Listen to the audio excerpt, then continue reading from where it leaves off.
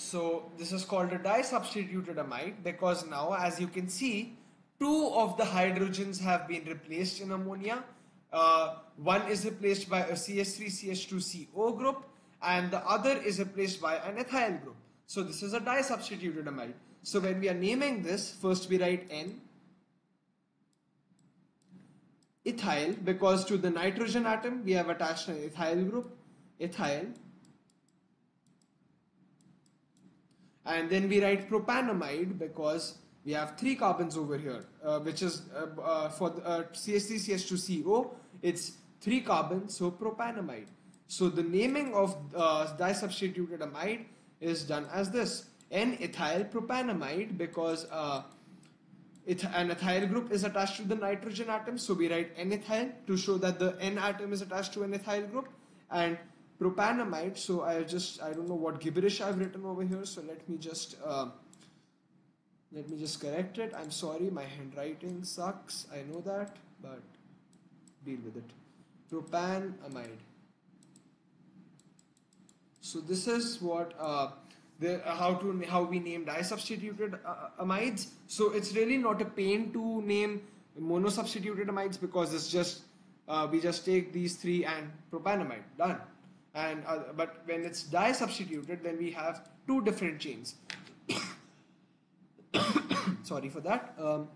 So if we, instead of this, if we had CH3 CO NH CH2 CH2 CH2 CH3. So if we had to name this amide, so first we'll see N, we'll write N, nitrogen atom. This is attached to a butyl group, which is CH3 because 4, so butyl, so it will be butyl. And then these are 2, so ethanamide, because 2 means eth, so ethanamide. So that is how the naming of disubstituted amides is done. And this group, let me use a different color to mark it to make it easier for you. This group, which I have marked in dotted lines, is called the amide group, the amide link. It's the functional group of this molecule, of these molecules, and it's called the amide group. Okay, so here it is, this, the amide group. Now if we had, so let's just erase all of this, and there's one more thing we still need to do under amides. So we have an amide, okay, so let's take propanamide again. We have been using it since quite a long time, so let's just use it for this one last time. And we have propanamide, and I'm just making the amide group displayed because it's important when we just to know what is going on.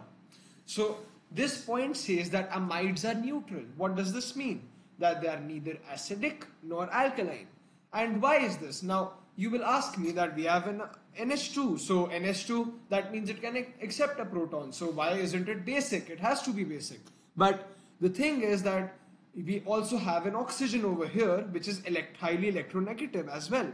So what happens is that this oxygen, it retracts electrons from this carbon. So this carbon is forced to, so this oxygen tries to pull electrons from this carbon, and therefore this carbon is forced to pull electrons from this nitrogen.